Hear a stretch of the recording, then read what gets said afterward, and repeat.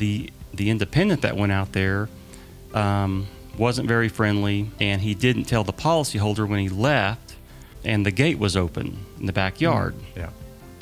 So the policyholder has 2 dogs. One dog was really the husband's best friend. Well, her husband died like 6 months ago, and she looks around for the independent adjuster and says, well, I guess he left. So she opens the back door, lets the dogs out. Well, the gate's open. So the dog that was her husband's favorite runs out in the street and gets run over. In this video, me and veteran staff adjuster Andy Patterson talk about all of the dumb things that rookie adjusters do, starting now. You're watching Adjuster TV, Adjusters First. Adjuster TV is brought to you by Kaplik. Learn all about E&O and other insurance for adjusters at cplic.net/adjustertv. And by the National Association of Catastrophe Adjusters. Joining NACA will provide you with the resources you need to build a lasting career as a claims professional at adjustertv.com/NACA. And by Adjuster TV Plus. Get unlimited access to a growing library of the best adjuster training videos created by the most trusted name in claims, Adjuster TV, at adjustertvplus.com. Hey, what's up, everybody? Matt here with Adjuster TV, and for the best tips and tools for getting on the first call list as an independent adjuster, subscribe now. So, very, very special episode today. We have in studio a guest, and he is Mr. Andy Patterson, who has 25 years of carrier, like big carrier experience, including 7 years doing CAT, plus quite a bit of, I mean, what would you call it, like as far as like you were telling me about this, and I can't remember what you called it, but basically, you know, you're sort of the person that has to help out in the agent's office. Yeah, so the last 2 years of CAT, or catastrophe, I was an agency liaison and doing service recovery work. And so me and you have talked about this before, so I got a firsthand view of what the first person didn't do correctly. Right. I'll say that nice. So, but yeah, I was doing a lot of cleanup. Gotcha. So basically the customer's not happy, you know, and they go to the agents, and then the agents are like, what's going on here? And then you got to like kind of jump in and... Yeah, you're putting out a lot of fires, basically. Yeah. And most storms, what happens is they send everybody to the storm, like for a hurricane, for example. And then as the storm starts slowing down, they start pulling the IAs out. And then what's typically left is just staffers or super experienced independent adjusters. Right. And I was doing cleanup from that standpoint of just being there, taking new claims coming in. But I was doing cleanup in the sense that I was picking up after other people's messes too. Yeah.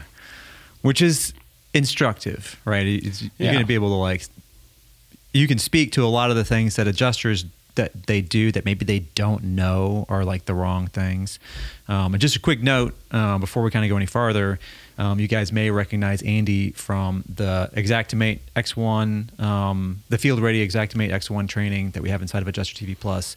And or the field ready stability training. Both of those are kind of foundational, you know, you've never even seen it before, have it on your computer, to get it downloaded and installed, all the way to completing your file.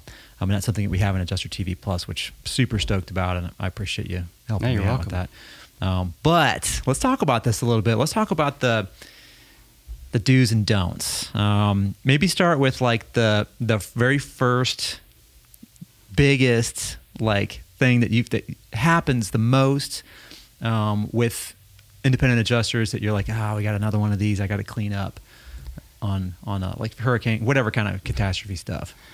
Yeah, so one of the things that new adjusters do that immediately sends a signal to the policyholder that, oh, this guy don't know what he's doing, or this gal don't know what they're doing, is you have, let's say, a one-story house, and you have several rooms that are involved. And on the floor plan, in reality, they're all connected. But since the new adjuster doesn't know how to connect the rooms in XACTIMATE, they sketch one and put it over here, and they put one over here, and they put one over here. And then the dimensions are wrong. So the insureds call Or I get sent out there and I'm looking at this sketch and they said, this doesn't even look like my house. And so then I have to go in there, spend quite a bit of time to resketch everything. Right. And then another thing that is super simple to fix is read your estimate, review your estimate before you send it up. There's lots of zero line items.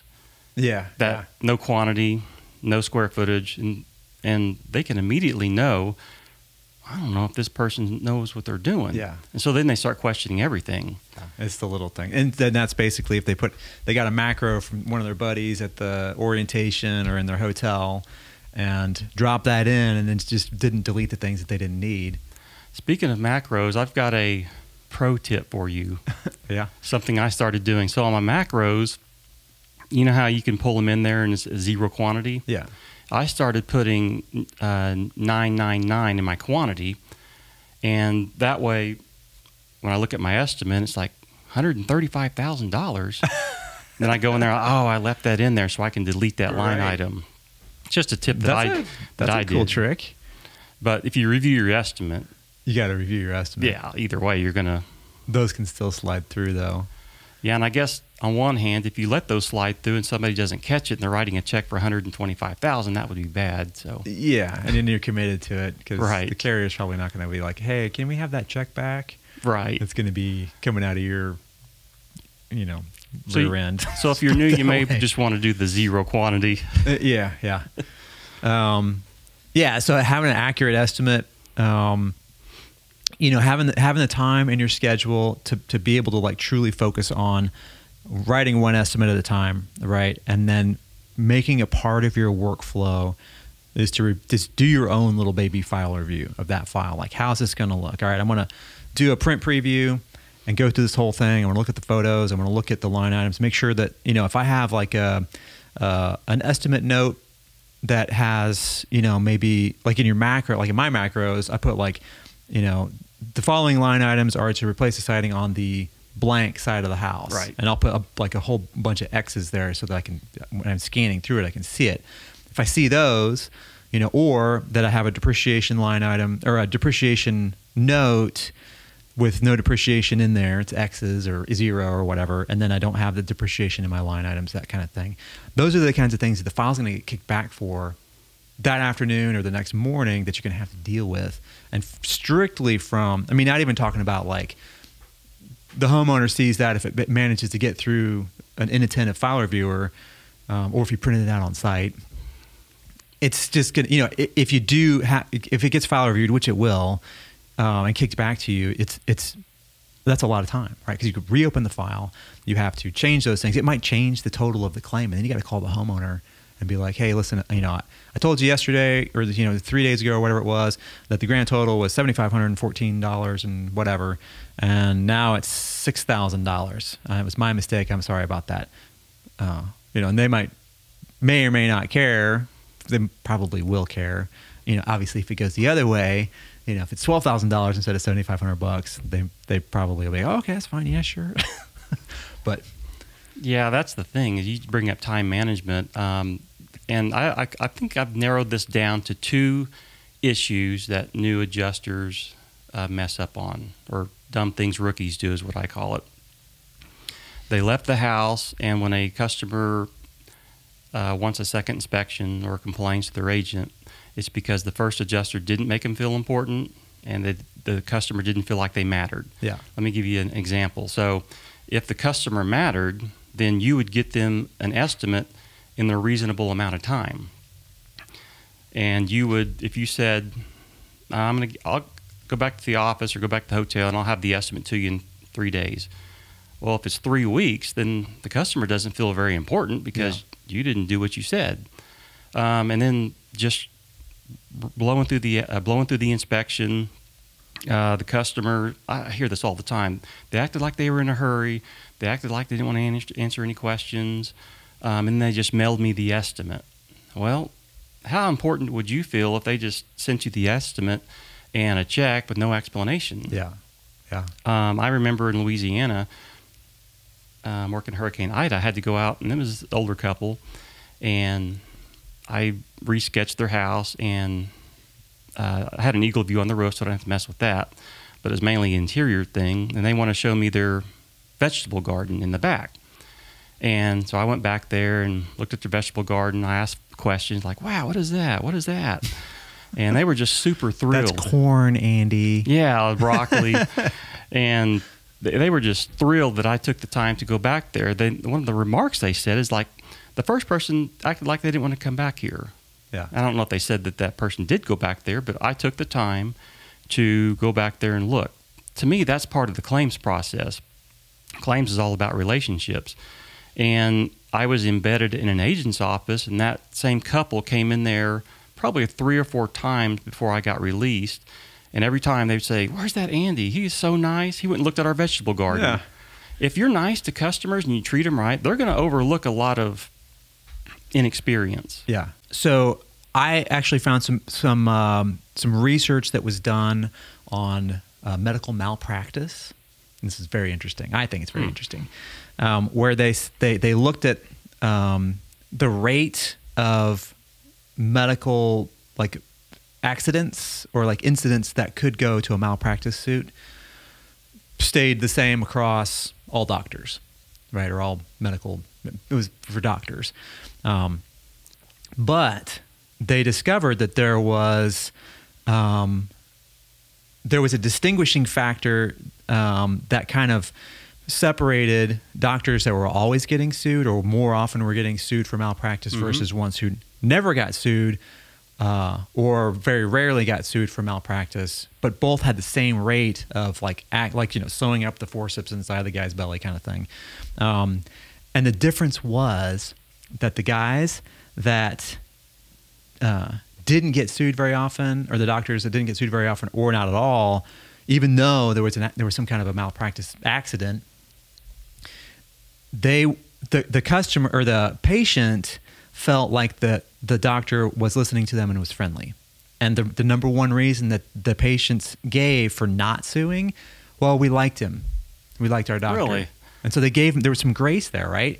And the other ones were, it's the nurse comes in, they sit there and wait for an hour and a half, and they may do the same thing at any doctor's office. The nurse comes in and does a bunch of stuff, and then the doctor comes in for 2.5 minutes, doesn't make eye contact, doesn't ask him any personal questions, doesn't smile, right? Doesn't make the person feel like they're being heard, and then leaves the room, and then basically the same thing as what adjusters do. And I think that translates directly.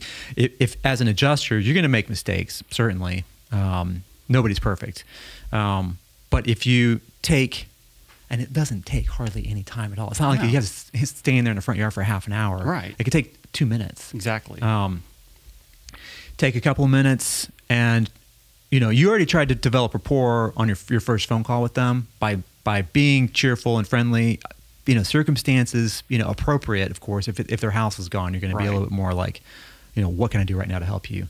But if it's a hail claim, right? How about this weather? Brief piece of report to kind of demonstrate that you're a human being and you're not just another call center person. Whatever. I'm going to be out there tomorrow at 9 o'clock. Looking forward to meeting you guys. We'll see you then. Any questions? Give me a call between now and then. Blah blah blah blah blah. Right. And then the next day when you go out there, you take a couple of moments to sort of reestablish that rapport and to build on it.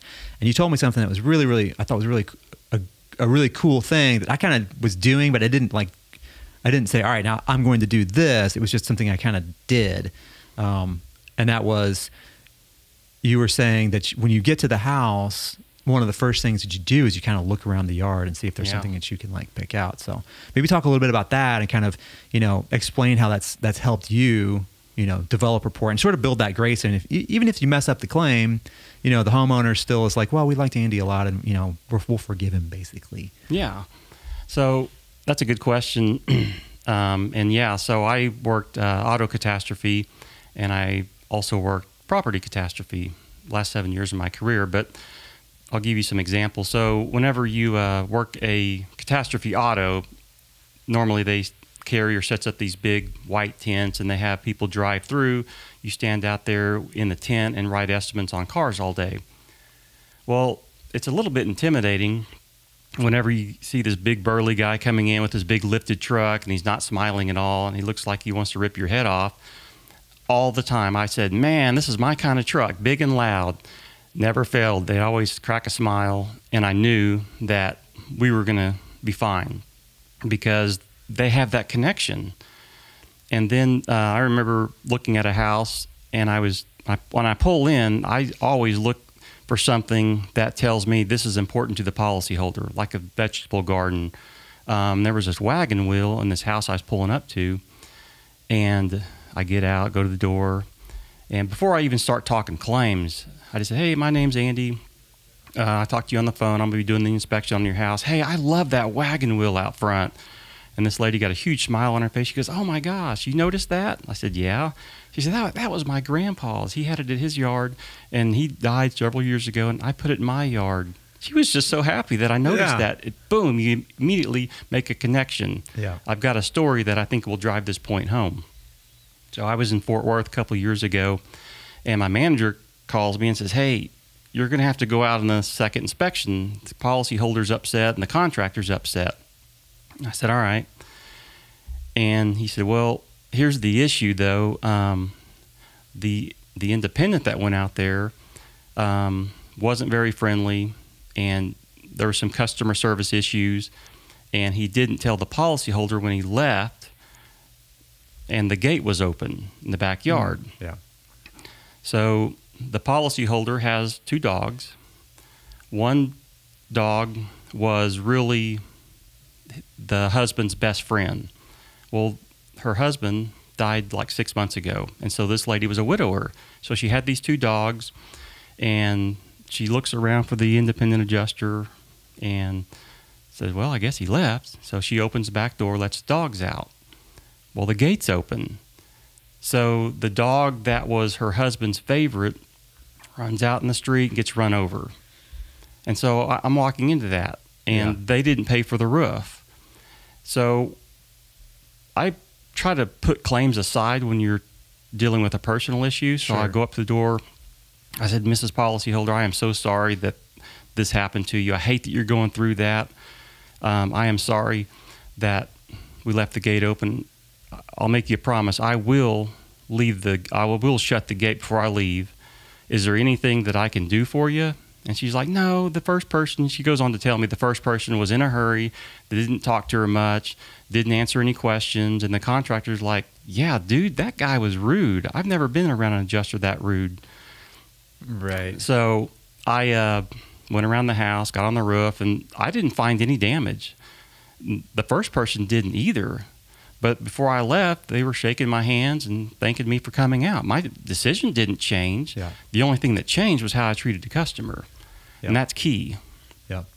We'll call it bedside manner. Yeah, bedside manners. And so that's kind of interesting that the doctors who had the better bedside manners were sued less. Yeah. It's interesting. Yeah. Probably because they have a personal connection and, oh, I don't want to sue my friend. Exactly. That's exactly it. And again, I mean, all of these things, when adjusters get rushed, especially new adjusters that don't have a lot of experience in managing their time and managing all the things that come at them on catastrophe, especially their first or second or even third, catastrophe deployment, if they don't have space for all these things, all the phone calls that are going to come in, they don't teach you about the phone calls, like the volume of that you're going to be on the phone with insured. It's not like just making a contact call or making a settlement call, but all the other calls, right? Setting appointments, resetting appointments, reschedule, questions. Your manager calls, file reviewer calls. Hey, we're looking at your file, and I don't see a picture of this in there. Just if you could run back out. It's all the things that happen. Like so many things all stack up, and so adjusters get harried, and they start to fall behind, and then they start, their bedside manner is one of the first things to go, and their willingness to spend, and it's literally, I'm talking minutes, not hours. I think that there's some companies, and I've heard people say this at firms, we want you to spend, at least at the minimum, 20 minutes with the homeowner. You don't have to. I don't think you have to do that. No. I think you just need to have super high quality over quantity. Standing there talking to the homeowner longer isn't going to do I mean, it might do something, but people still have other things to do besides staying there and talk to the adjuster for 20 minutes. If you're able to establish rapport right away, you know, when you walk up to the house, you're actively looking at the front yard. Some people have like perfectly, like really well taken care of grass. Right. That's not easy to do, right? That takes work. They may pay somebody a bunch of money to do it, or they may do it themselves. You know, garage doors open, and you see in there, you see a bunch of like herbicide, like, you know, Roundup and all this stuff, and a nice zero-turn lawnmower sitting there, and the grass looks perfect. I'm going to compliment that guy's yard 100%.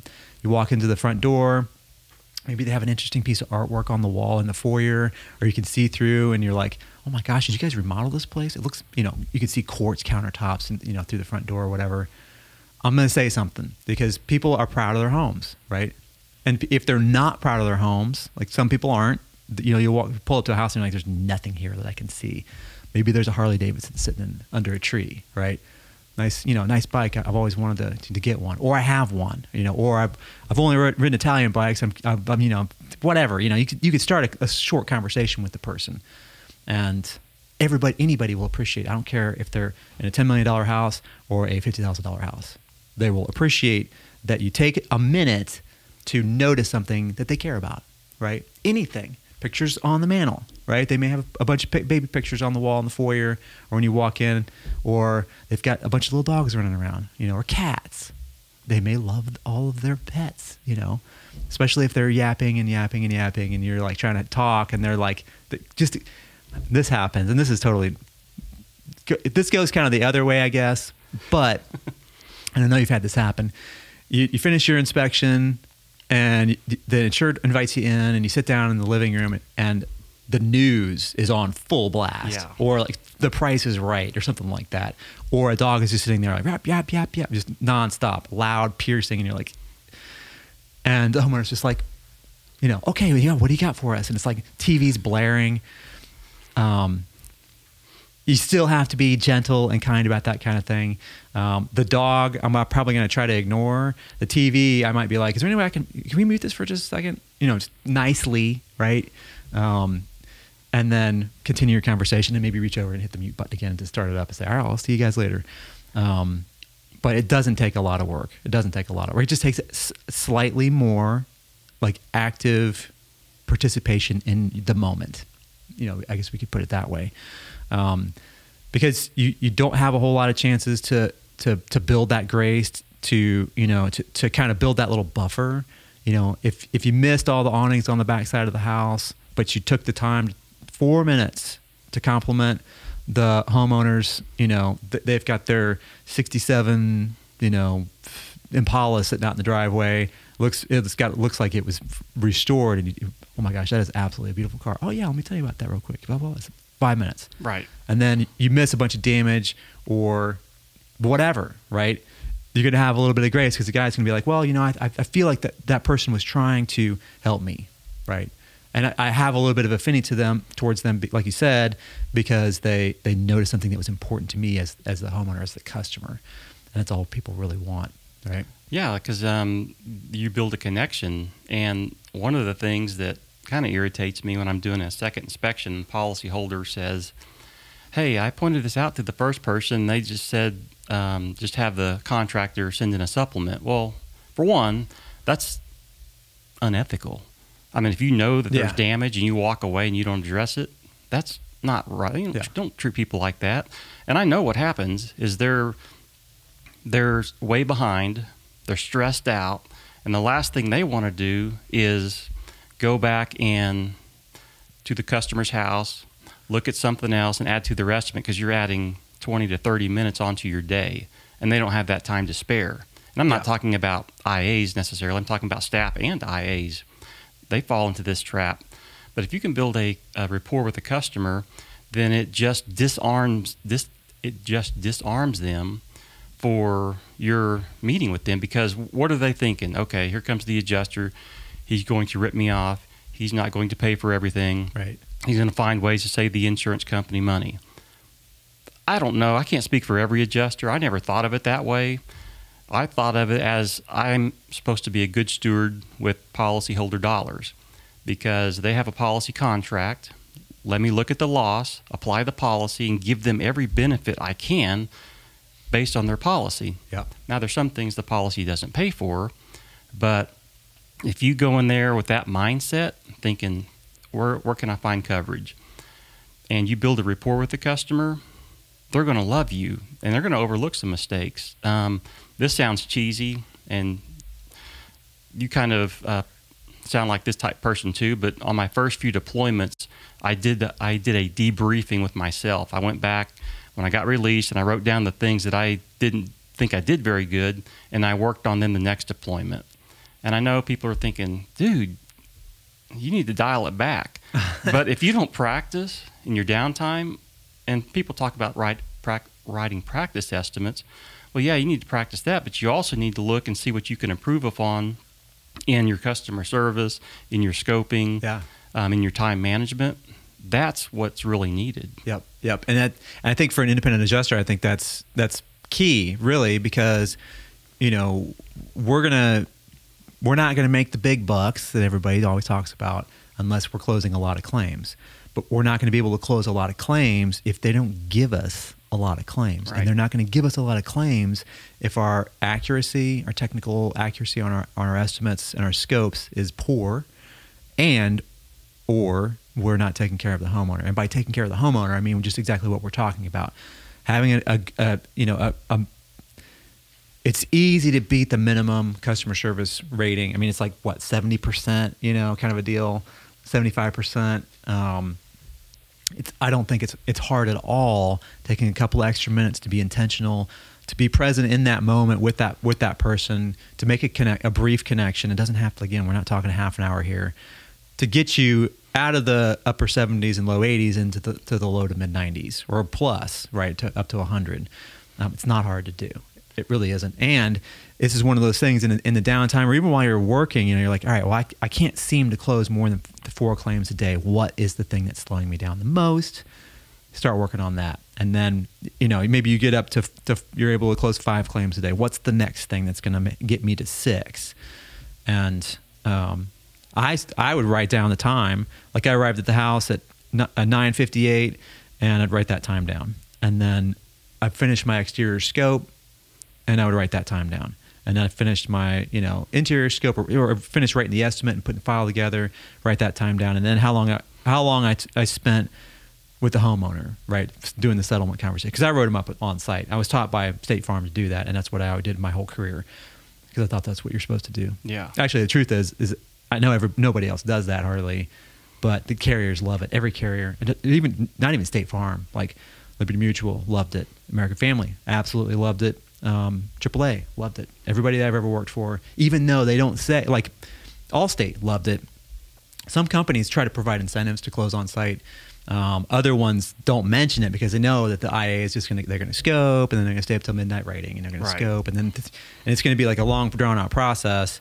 Whereas I just figure out what they need me to do on the claim, sit in my truck, do it, settle up with the homeowner, and go on to the next one. And the only thing I have to do at the end of the day is hit the upload button, right? Maybe do a correction or 2 here and there, maybe make a couple phone calls. That's it. So figuring out that workflow helps me to get more claims done during the day, which means that with good quality, right, and good customer service, and then which gets me noticed by my manager. And after you get noticed the first time doing that, and you start showing up on subsequent events, and you keep doing that, they really lean on you, and they will pile claims on you. So you get more claims per storm, and then you get more deployments per year, and then you get, which adds up to more claims closed per year. And every claim, that's where the $100,000, the $120,000, the $95,000, the $160,000, those incomes start to come into play, because you recognize that claims is a volume play, but there are certain key things that you absolutely have to maintain. You got to maintain that file quality and that customer service, and make sure that, with the time management piece, that you've got enough time to do the scope, and you're not getting backed up, and you're handling all the phone call volume that comes in, and all the other things that you have to do, the meetings and whatever, And, if there happens to be construction or a car accident that causes backup in traffic for 45 minutes, it's not going to completely wreck your week, which is what happens to a lot of people. And I think that's a lot of the problems that you saw doing your, agency assist or whatever. Agency liaison. Service recovery. That's big. It's the people may write great estimates or have the capability to do that, and under normal no pressure situations they're as friendly as can be, but pile all that pressure on and they start to fall behind, and everything else just goes straight into the ditch.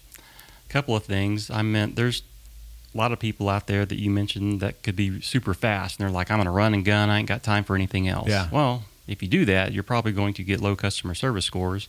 And the other thing is I know people are hearing this, and you've talked about it, I've talked about it. You can be 4 weeks into a large storm, and there's adjusters that don't have a closed file. And I know that that's hard for people to believe. They're thinking, that never happens. It does happen. Yeah. There's weeks go by, and this person, maybe they scoped a bunch, but they don't have any closed files, and probably half of their files don't have the estimate uploaded. That's not good when that happens. And you talk about being efficient. There's so many things, like you got to be good at scoping, good at XACTIMATE, writing the estimate, but you also got to be good at time management. Yeah, that's a key thing. And then we were kind of talking about dumb things rookies do, like don't show up in an Uber. Yeah, tell us this story. Yes. So, and I'm kind of conflicted though, because on one hand I think, well, he tried to get out there, but anyway, I was working at this agent's office, and this lady comes in and she goes, I'm not very happy with, and then says the carrier's name. And I said, well, why is that? Sit down and tell me about it. And so she goes, well, I had a guy come out to my house. He didn't get on my roof, and he didn't look at my interior damage, and I told him about it. And I said, well, okay, what did he look at? He said he walked around the house, and then he left, and he showed up at an Uber. He said he didn't have a ladder, and he didn't go inside. And I asked him why he didn't bring a ladder, and he said, well, that's the Uber. I had to do an Uber because my truck broke down on the way over here. But he could at least went inside and looked at the damage. And she goes, he was in and out in 10 minutes. I said, why did he only stay 10 minutes? He said he had to go because the Uber driver had to leave. So on one hand, I give the guy credit because he did actually show up. But on the other hand, he probably should have just called her and says, hey, this is what happened. And I'm honest with the policyholders. I'm honest with everybody. I'm too honest sometimes, but that's how I operate. I mean, they deserve the truth. I'm not going to lie to them and say, this is my friend. He brought me. I just forgot my ladder. Just say, ma'am, I'm sorry. My truck broke down. I can do this inspection any other time, but I've got to deal with this right now. And I promise I'll go over there and do a good inspection for you. Just give them assurances you're going to take care of them. Yeah. The other thing is get your estimates done when you say you're going to get them done, or a policy may see you in Target doing some shopping for food and cause a scene. True story. Right. So, and that's a reason. There's just this little sidebar on that. It's the reason why you don't wear your storm shirts out to dinner, to the happy hour, to the grocery store. You're anonymous because you're in it, especially in a smaller town. People will see you, and they may like you and be like, hey, what's up? Or they may be not happy with what you did. And they may still recognize you anyway, but at least you're not wearing like a bright red shirt with, company logos on it. One of the other things that I heard a lot is, especially working Hurricane Ida, was, the first person said this was their first storm, or they've never worked a storm before, or this is their first big event. So don't tell a policyholder this is your first storm. Don't have the policyholder hold your ladder for you when you get on the roof. Don't take the wrapping off the ladder in the front yard. That's not good, especially if you're at a home, at an agency field executive's house. Don't do that. Oh yeah, that sounds like there's a real story there. Yeah, they're on their phone. The policyholder's on the phone with the agent requesting a second inspection before you leave. I guarantee you. Yeah. You got to be ready. You got to be ready to do this work before you get it, and you got to know what to be ready for. This is why we do these videos. Truthfully, is to try to help you guys out a little bit, because things are gonna happen. That's happened to me. I was experienced. I had been an adjuster for like 10 years, and I was visiting family over here in this state, and I got a call to go to this state over here, but I lived over here, and I was like, well, I've got most of the stuff I need. I got my laptop and everything. I'll just run over there and pick up a ladder on the way and start handling claims in that area. So I picked up a ladder on the way to my first inspection, extension ladder, and it's not complicated, right? It's this extension ladder. Had the wrapper on it. I just threw it on top of the truck and strapped it down, and pulled up to the homeowner's house and was like, "Hey, sorry, I left my other ladder at home. I just picked this one up," and pulled the wrapper off of it, threw it in the back of the truck, and then somehow, and I don't know how, I still don't understand why this happened, but the two parts of the extension ladder got wedged together so it wouldn't move. And if I leaned it up against his house, I missed the gutter. It wasn't long enough. And so I'm out there like trying to force this thing, like, just smiling and like trying to and next thing that happens is he's like, well, let me get you a mallet. And so I'm out there banging on this thing. It took me 15 minutes to get it unstuck before I could get on the guy's roof. And I was deeply embarrassed. The other thing that happened, and this was on my very first ever claim, and it was with State Farm through Pilot. I had a re-inspector trainer with me from State Farm, which was awesome that they did that. And I don't know if they still do that. No, okay, not with independents. Yeah, I wish they would. Anyway, I learned a lot from them, and I probably got the best training out of all the training that I had from them. Anyway, I had one of those old folding ladders with the lever on it that had like 3 or 4 sections, right? And you pop it out and you hit the lever and you pop it out all the way.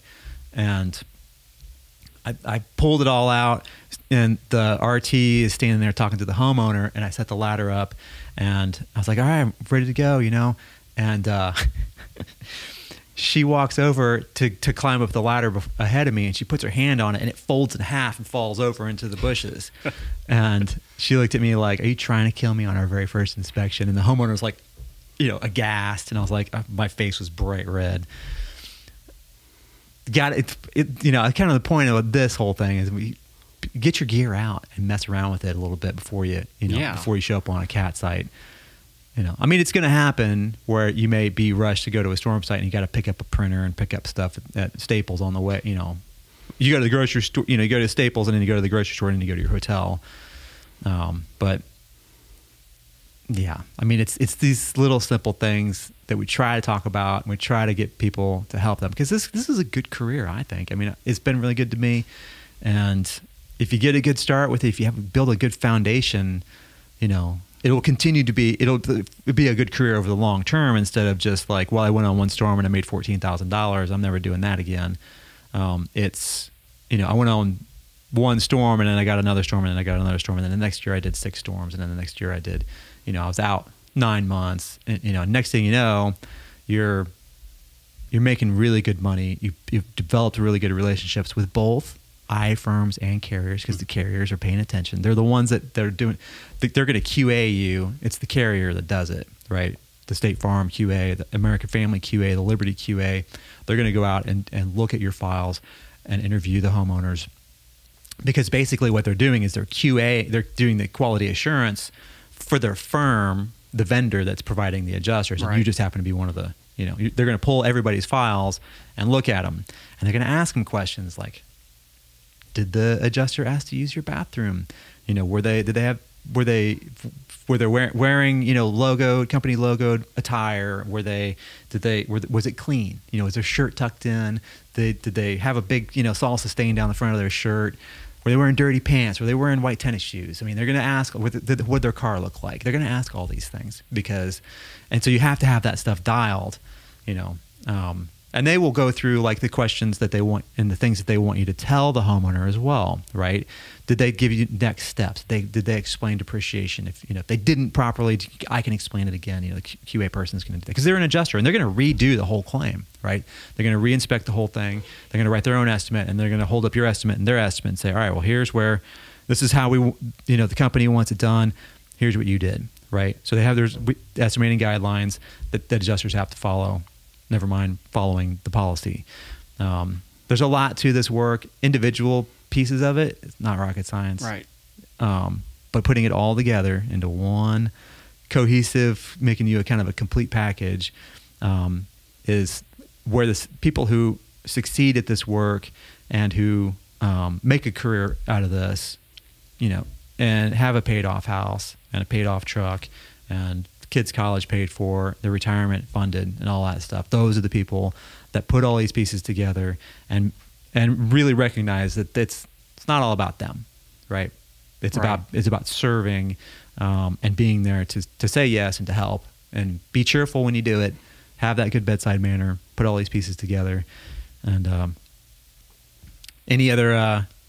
I'm sure you've got a bunch of them. The dumb things rookies do. Yeah, I've got a bunch of them. I've got examples where I was showing you where I went out on a fourth inspection. There was 3 adjusters ahead of me. The floor plan was sketched separate rooms. Yeah, and then I had to go out there and fix it and sketch it properly and get the right measurements. But the first person didn't do the sketch right. The second person should have corrected it, but they didn't. And I know that they were in a hurry and they were like, I ain't doing that. Right. Third person, same thing. And then you get somebody who thinks, okay, this isn't right, I need to fix it. But if you're new out there and you're thinking, I don't know if I should do this as a career, it sounds scary. You can do it for sure. You just need to be prepared when you go out there, because the worst thing you can do as a new person is say, I got my license and I'm going to get my big break on a hurricane or a large scale event. If you do that, you're probably not going to make this a career, because you're going to get kicked off a storm and you're going to get NFA, which stands for no future assignments, with that carrier. But don't let these stories scare you off. I mean, you can do it. And that's why I left my job with the major carrier I was with, is I just couldn't see another new adjuster fail. Even though I was making good money with the carrier, 25 years into my career, I just thought there's something better out there that I could do with my time. And so I quit my job and I wanted to get into helping adjusters. And this sounds cheesy, but it's true. And I think it's a life lesson for everybody. So on my days off, because a staff adjuster, you get days off. Yeah. Which is nice, because I couldn't imagine working 7 days a week for months on end without getting days off. But anyway, I like to go hiking wherever I'm at. And so a couple of places I've noticed on the hiking trail, they have this bench that says in memory of, and it gives the person's name. Yeah. And this is what triggered me to go ahead and leave my job and go ahead and try to get into helping new adjusters. Because I thought, you know what, when I'm gone, I don't want somebody to have to put a bench out for people to remember me by. What they're going to remember is how well you treated them. Yeah. Man, that guy helped me out. He took his time to walk me through a claim, or he was nice to me. That guy stopped and fixed my flat tire. That's what they're going to remember. That's your memorial, is how you treat people. And so that's why I quit my job. I know that sounds cheesy, but that's just the way it is. I mean, that's why I quit. Sure. And I know you're all about helping people too. And I've watched you. Even as a staff adjuster, I've been watching you and following you for about 2 years. And everything you do for new adjusters is amazing. Well, thanks. It does sound cheesy. I don't think it's cheesy, because it's similar for me. I mean, I was 20 years into a career as a claims professional, and I truthfully, and I still get offers every now and then. So don't think that I can kind of write my own ticket, basically. But I kind of retired from doing claim stuff because I wanted to, and it started on the hurricanes. Like when I first got started, I was run and gun, and I started to kind of figure the customer service thing out. I didn't have my first hurricane until about 2004. I'd already been an adjuster for about 5 years. And I saw, it was shocking to me how many adjusters washed out on that hurricane, and every single hurricane I've ever worked ever since. People wash out. They wash out on hailstorms if there's a big enough hailstorm, and they put a bunch of new people on it. And people that I know, I'm like, I'm not like a super genius. I'm any harder of a worker than anybody else, I don't think. And I managed to figure this out, right? And it was touch and go at the very beginning. Could have gone either way, but I saw the potential for this particular career to help me to do what I wanted to do, and to kind of achieve the financial goals that I had. So in the back of my mind, after those first hurricanes, I was always like, well, what can I do to help people, right? So I wrote a little book about it. Here's like the things you need to know to get started. And then I put together like a schedule, like based on how I know hurricanes go and what I think a brand new adjuster who's their first deployment's a hurricane, which is, it's going to be rough, right, no matter what. And you and I, we talked about this. We don't like to work hurricanes because they're no fun. They're not any fun. But it's true. A lot of times they are a new adjuster's first opportunity. So I put together a little schedule. You do this many claims a day for this many days. And you take an office day, and then you do and you ramp up, right? And then here's how you make your phone calls. Here how you do all this stuff. I tried to get some firms to let me help them develop a small training around that, and didn't really receive a whole lot of positive response about it because I think it was, and you're putting myself in the shoes of the firms, it was one more thing, not proven, not tested, not totally clear how that could really benefit anybody or benefit them, and the model that they have works, and everything is built around that model. So they were like, well, we think it's, if you're onto something, Matt, and we appreciate you wanting to help people out, but we're going to pass on that. Totally fine, no hard feelings or anything. So in the back of my mind, it was like, well, what else can I do, right?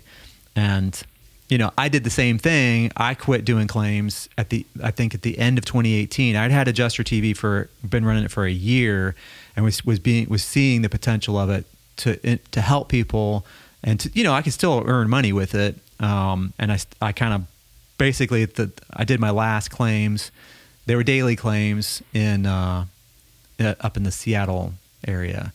Nice. And then when I did my last one, that was it. Kind of burned the boats in the harbor, as they say, let my licenses lapse, and no going back. And I think that I really enjoyed this. I applaud you for wanting to do it, because I understand why you're doing it, and it's not like, well, he's full of it because he's just saying that to try and sell something or whatever. I mean, you could say the same. People could watch this and say the same thing about either one of us, I guess. But the truth of the matter is it wasn't easy to get, especially Adjuster TV, to this point, and to build the relationships that we built. And I get emails all day long, every single day, from people thanking me for helping them do X, Y, and Z, which is what this is all about. And it helps me to figure out new ways or better ways to create resources that will really, really move the ball, really move the needle, in helping people to get past that first storm and launch into getting the benefits and the rewards of this career. So I quit and haven't looked back. And I think that if anybody's been watching adjuster stuff on YouTube for any length, like the last 3 or 4 or 5 years, you're going to see that a lot of people come and go. And it's not because they are good or bad necessarily, but mainly because the money as a claims adjuster is so good that when storm season rolls around and your phone starts to light up, they're going to stop doing videos basically and go run CAT all summer. And then if they get a hurricane, they're going to go do the hurricane. And then by the time they get back home and they spend some time with their family, a week or two, and kind of decompress from the whole thing, it's getting close to Christmas time, and they're like, you know what, maybe I'll start making some videos in January, and then they kind of ramp it up again. And then March, April, then they do it again, right? So they're doing this, and they're not fully dedicating themselves to doing the YouTube thing or doing some kind of training thing for adjusters, because if you're making $130,000 a year and all you got to do is run claims and you're good at it and you know you're going to get that work, it's hard. There's no time to do the video stuff when you're on CAT. There's zero time for it. Even with really good time management, there's just not enough time. I wouldn't want to try it. So I decided to say no when the calls started coming in and spring storm season blows up. And it's been the best thing I've ever done for myself. That said, I think if somebody is looking at this career as a claims adjuster, that they can do the same thing, and they have the opportunity, and it's a great job. And you don't want to do YouTube videos and do all this kind of stuff and train people. You just want to have a great job where you can help people. I would do the same thing. Obviously, there's a lot of steps in preparation for, quitting your job, when there's a good time to quit your job and a not good time to quit your job. And I've got a whole full, just super quick, full training about that at AdjusterTV.com/start. I think it's 9 videos and a great big checklist and a guide that goes along with it. It's totally free, and it explains step by step, when do you quit your job, how much you're going to make, what gear do you get, what training do you get, what licenses, everything, step by step. Here's the very first thing you do. Here's how you get work right away. Step 2, step 3, step 14, et cetera, or whatever. I can't remember how many steps are in there. There's a bunch, but it's a roadmap. It's a roadmap, right? So these are the things that are going to get you ready to rock and roll. Check that out, AdjusterTV.com/start if you got questions about it. Yeah, and that's what new people really need is a coach or a mentor out in the field with them. And if you surf Facebook or social media, you're always seeing, hey, I got my adjuster license, I need a mentor in Florida. And from what I understand, you're starting this fast track, this master class, fast track to deployment. They're essentially getting a coach. Now, you can't be everywhere at once, but you're building these courses specifically targeting new people and what they're going to typically see on their first storm. Right. Most new folks aren't going to get a deployment to work a wildfire because they would wash out. Yeah. A lot of experienced adjusters would wash out too. So they're typically going to get wind, hail, maybe a hurricane. And what I like about what you're doing is you're crafting or building these courses to help the new adjuster get past their first storm. Because once you get past your first storm, then everything else, it's like building blocks. You can build on that. Yeah. And when you're looking for a job, it's not always what you know, it's who you know. And the other component about your program is you're saying, hey, this person went through my program, they're ready to go, and you pass them off to the firm, or at least give their name to the firm. And so you're kind of like giving them a job referral as well. I think that's great. Yeah. And I know that you could make so much more money as an independent adjuster right now, but just the fact that you are doing this for new people is just great. And I've enjoyed your content over the years as an experienced adjuster, and I know new people out there enjoy your content as well. And I think this new thing is super exciting for anybody new wanting to get into the business. Sure. And thanks for bringing that up. So, and what Andy's talking about is a new program that we put together that's an actual certification. And you've probably seen some videos kind of pop up here and there on the internet, YouTube and stuff about it. Basically, kind of the broad strokes of the whole thing is that I had several IA firms, including a couple of the absolute biggest ones, approach me through the relationships that I developed with them and ask if, they do it kind of often, hey, Matt, do you have a list of adjusters that, you think would be really good that would be able to hit the ground running right out of the gate? If you could, if you have one, send it over to us. If you got anybody, just let us know. Send it straight to me, and then I'll fast track them or whatever.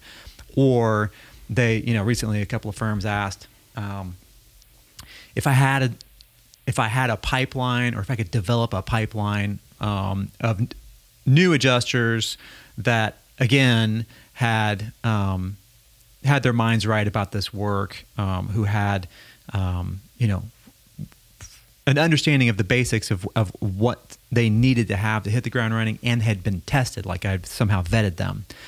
So I thought about it a bunch and put together a certification plan, a program really, where there's a series of live trainings coming up on starting the 8th of July. This is July 5th. And the first training session is on July 8th, and the enrollment period ends on Thursday, so in a couple of days.